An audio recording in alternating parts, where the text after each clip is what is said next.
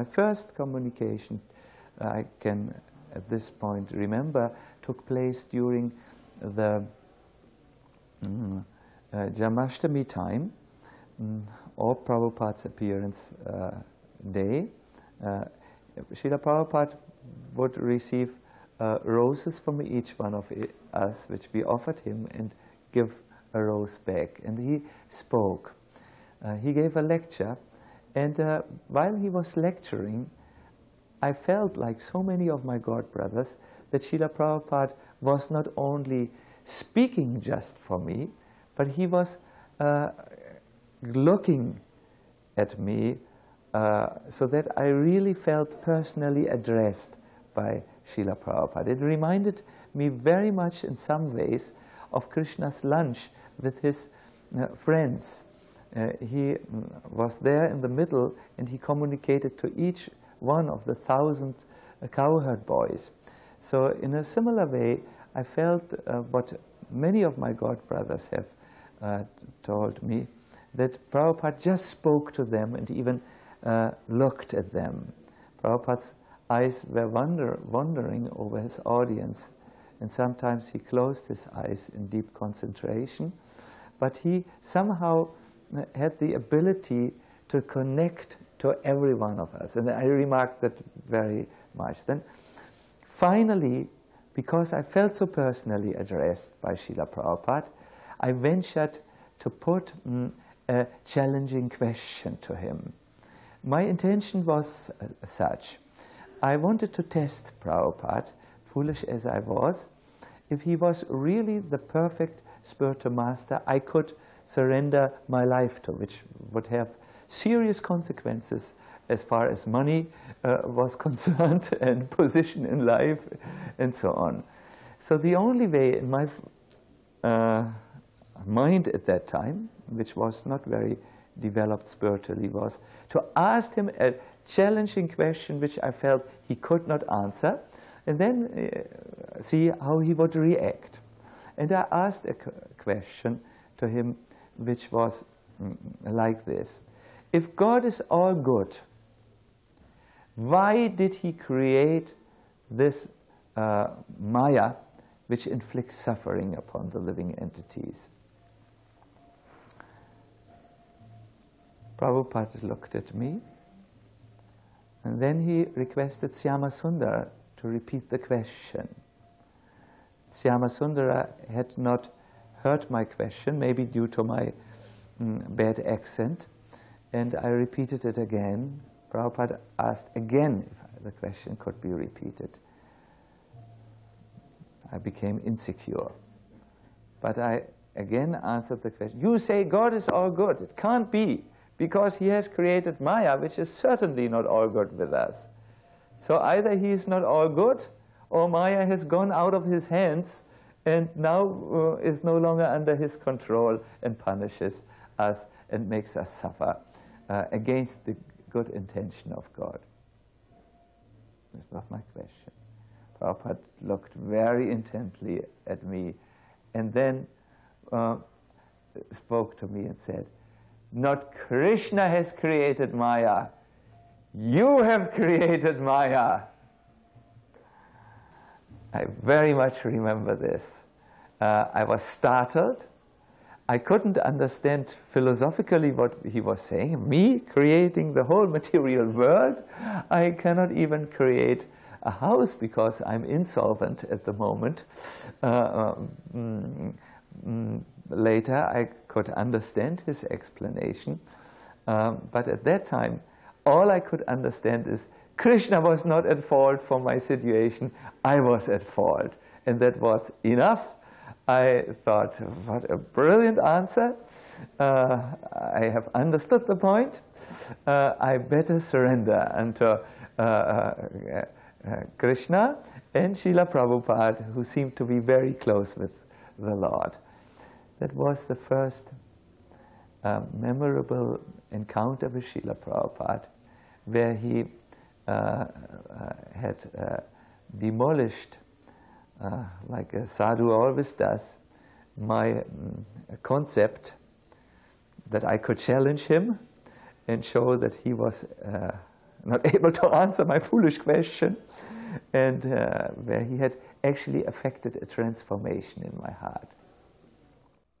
The second very moving encounter with Srila Prabhupada was indirect. I was at that time having the service to wash Lord Nashishi Radha London Ishwara's Maha plates. You must know that at that time, when we all took our morning breakfast prasadam, Srila Prabhupada, and the temple was empty, Srila Prabhupada went downstairs and stood for quite a lengthy time before the deities and prayed to them, alone, without anyone being there. He would take his darshan and pray, and then go back into his room. I had the service in the morning to wash the deity dishes, and because so many thoughts were going on in my mind, now I have decided to surrender. What will be the consequences? My girlfriend, to whom I was promised in marriage, had come to convince me to take up my old ways. My grandfather was dying at that time and requested me to come to his deathbed, where he would ask me to give up Krishna consciousness. And I was in turmoil, because in our family you had to agree to the wish of a dying man. But I could not agree to give up what I thought is finally the grace of the Lord on me. So I stayed in the temple, and I was in turmoil for various reasons. And I did not do a good job in cleaning the Maha plates. One morning, as I was there washing the Maha plates, being totally on the mental platform, the temple president came into the kitchen. His head was red. He stammered. He said, Prabhupada, he had darshan, and he said that Krishna told him that the plates are not nicely cleansed. There is still the old offering sticking to the plates. And he really said, whoever wishes the dishes has to do a good job from now onwards. This really woke me up from my dreaming. I was responsible. I had pondered over deeply important issues at that time, but had not performed my service accurately and nicely. And Krishna had complained to Srila Prabhupada. There was no other way than Krishna telling Prabhupada, because you know, when you have a dirty plate and you put the offering, maybe because it has to go so hurriedly on the altar, then the old remnants are covered with the new offering. So the only way a person who can detect this is either the cook, but he was too fast, or the one who eats everything. And this personality, Lord Krishna, had told Srila Prabhupada. So I was very much moved. It was I was very happy to hear this, that there is a direct connection between Srila Prabhupada and Lord Krishna, and became very inspired to surrender my life to Srila Prabhupada. On a morning walk with Srila Prabhupada in Amsterdam, where we passed many sleeping hippies, and Prabhupada had his comments about them. Finally, we arrived to a tree which had a nest where there was a little bird who was just about to fly. We all came around that nest. The bird was standing there and was a little doubtful, should he fly or should he not fly? We all were there, and Prabhupada encouraged him, and finally the bird came down, not very elegantly. He more or less tumbled, but he had an idea how to hold his little wings. Prabhupada then turned around to us and said, how does the bird know how to fly? This was the cue for those who knew. Instinct, Prabhupada, said one who wanted to represent the modern scientists, and Prabhupada immediately felt arisen. That is just a name. They do not know. The Lord, Paramatma, is in the heart of the little bird and directing him to fly. So whatever Prabhupada saw, even a little bird who made his first flying excursion or flying attempt, Srila Prabhupada connected to Krishna, and that was very visible during the morning walks. Prabhupada did two public programs, as far as I remember. On one program, my father confronted him. He was angry at Prabhupada for having stolen his sons. He said, I cannot believe that it is responsible to bring a foreign culture into, that is the Indian culture, into Germany. It will not survive. The people who are now with you will not be able to stay.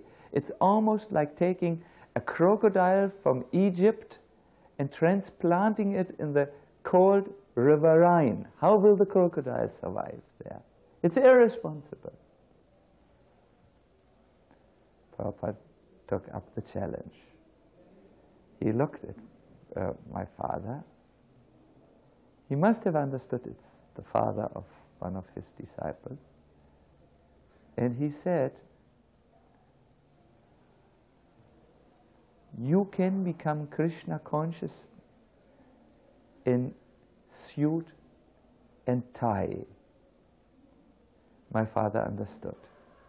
He understood Krishna consciousness is not a matter of culture. The dress may change according to culture. But no, you didn't have to dress in an Indian way. You didn't have to accept the externals to become Krishna conscious. And to this day, he remembers this. At the first moment, he was thinking, oh, this is too simple of an answer for my very intellectual challenge. But the words of the pure devotee do not necessarily act on the intellectual or mental platform on which the question was posed. They have a Shakti, a transformative Shakti, which works much deeper. And my father thought, what a pleasant encounter. The Germans are used to tough discussions, and he was very much, yes, he thought, my son is in good hands. This is a very sensible personality. And I was very, very grateful to Srila Prabhupada for having solved a difficult family issue. I must say, in retrospect, the programs were poorly announced. Our leader had made a big poster with Prabhupada's picture saying in big letters, Der Führer, in small letters, of the International Society for Krishna Consciousness, and in big letters, kommt. So anyone would read, Der Führer kommt, the Führer comes, reminding them of someone who is totally not possessed of holy qualities, of divine qualities. And soon on the posters, little mustaches appeared under Srila Prabhupada's nose. And it was really one of the examples of how his disciples did not serve his preaching mission so well. May I ask, the lamp is blinking. Does this mean... There's 2.5 minutes left on yeah, this tape. Good. So Srila Prabhupada had a few hostile elements in the audience, and I really believe it was in part due to the very unintelligent advertisement of the public programs. So one man was particularly disturbed, and he said, the chanting, it is mass hypnosis, maybe remembering Hitler's speeches where he would influence with his very passionate talks many people. This is hypnosis. Prabhupada looked at him and very kindly said, it is not hypnosis. It is not self-hypnosis, he said. It is self-purification. And he very nicely knew how to, I mean, he was so expert to, with a few sentences, address his audience. Je anilo premadana koruna prachu